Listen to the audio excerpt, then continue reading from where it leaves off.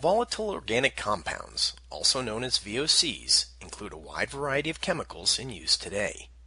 VOCs are emitted as gases from certain solids or liquids, and many are known to have potential adverse health effects for people exposed to these compounds in the air they breathe.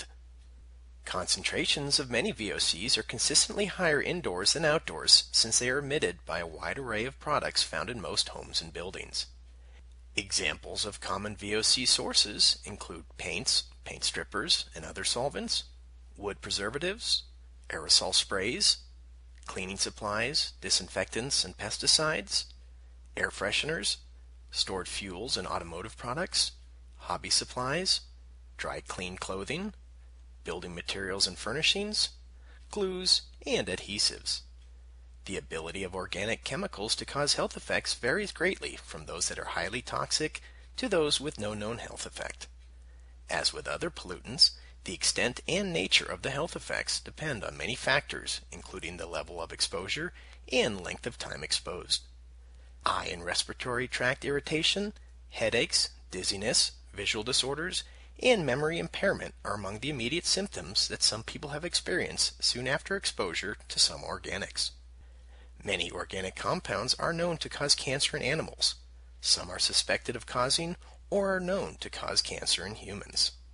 According to the U.S. Environmental Protection Agency, studies have found that levels of several organics average 2 to 5 times higher indoors than outdoors.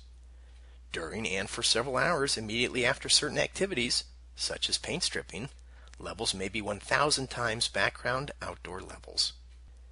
Many industrial processes and manufacturing facilities also use a wide range of VOCs during their daily activities. Occupational health and safety professionals are trained to assess workplace contaminants and associated worker exposures to comply with various regulations and to protect workers. There are also indoor air quality professionals who provide VOC testing services for the public. These are just a few things to know about VOCs and indoor air quality.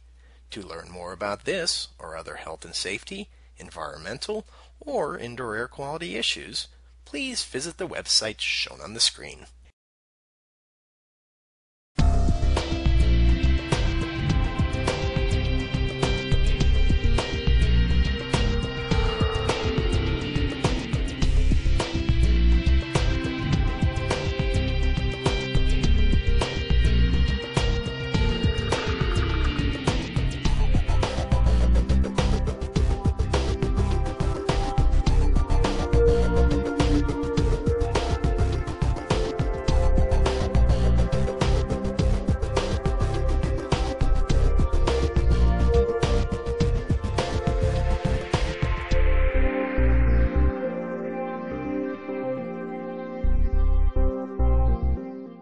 IAQ TV, the place to be.